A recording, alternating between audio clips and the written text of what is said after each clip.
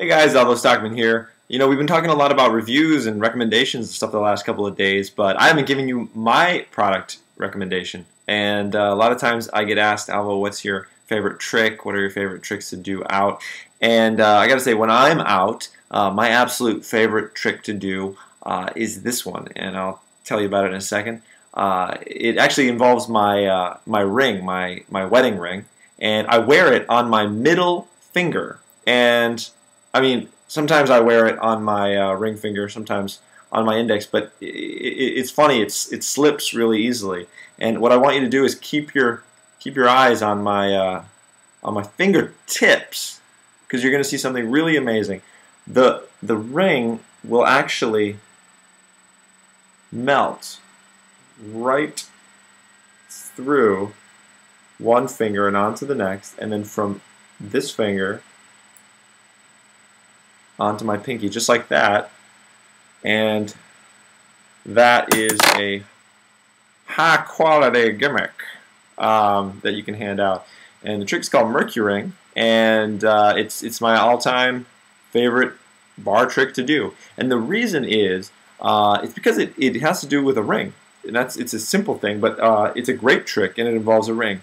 And there's a lot of good tricks you can do that involve rings, but I think this is the best one for me, because it doesn't involve anything else. You can do rings and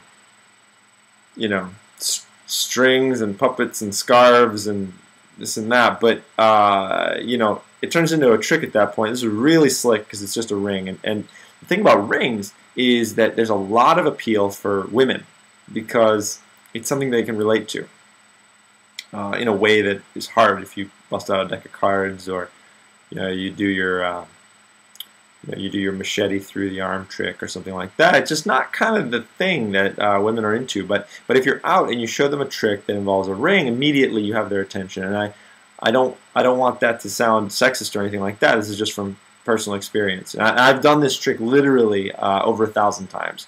It's easily within my top 5 tricks, and it's definitely in my top number. Was my number 1 trick to do at the bar. If somebody has interest in seeing a trick or whatever it is, and I happen to have my Mercuring with me, I'll definitely do that first. It's awesome. So there it is, Mercuring, Jay Sankey. Oh, and incidentally, that is the two-finger version that Jay put on there onto the DVD. So we can chat about that later if you have any questions.